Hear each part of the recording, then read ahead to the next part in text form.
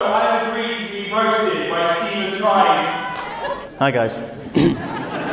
Jack's going on tour, and just like his accent in Clifford the Big Red Dog, he'll be all over the place. Steady. Seriously though, your acting was terrible. New Yorkers haven't witnessed something that tragic since 2001. This is meant to be warming them up. This is what they want. Jack's father was a successful producer until he spunked out Jack.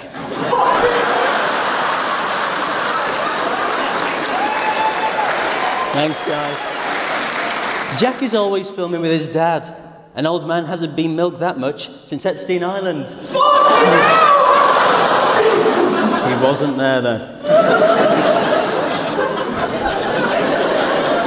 I'm a big fan of Jack Whitehall Travels with My Father. Apparently Jack's dad recently went to see the Nile. Oh, sorry, he recently went senile.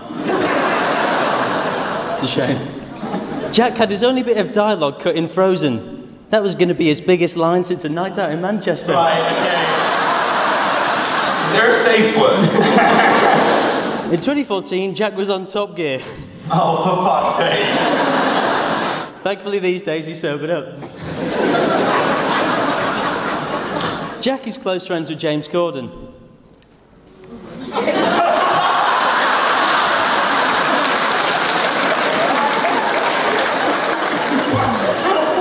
Jack still hasn't passed his driving test.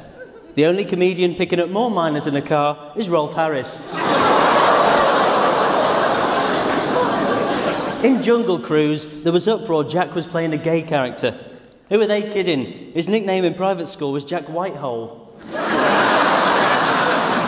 But seriously, Jack, the most successful thing you've been in is your ex-girlfriend.